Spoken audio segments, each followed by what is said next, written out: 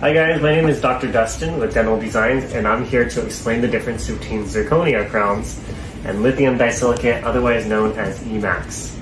Now, the materials have actually changed quite a bit over the years, and so the times when we use one versus the other have started to really blend.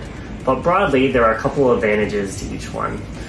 First off, zirconia is a very, very strong material, and so we tend to use it in patients where we feel that there's a risk of a patient breaking something.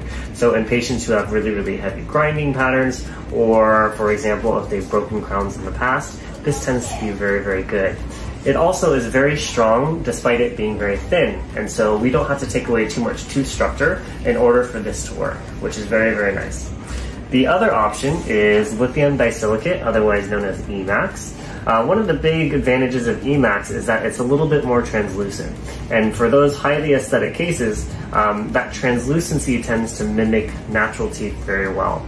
The other thing also is that it is bondable. It's kind of like having a strong glue to the tooth. And when it's bondable, we can actually do some very conservative preparations that were never before possible with a zirconia crown. So in a nutshell, those are the differences between the two, zirconia and lithium disilicate. Thanks. Bye.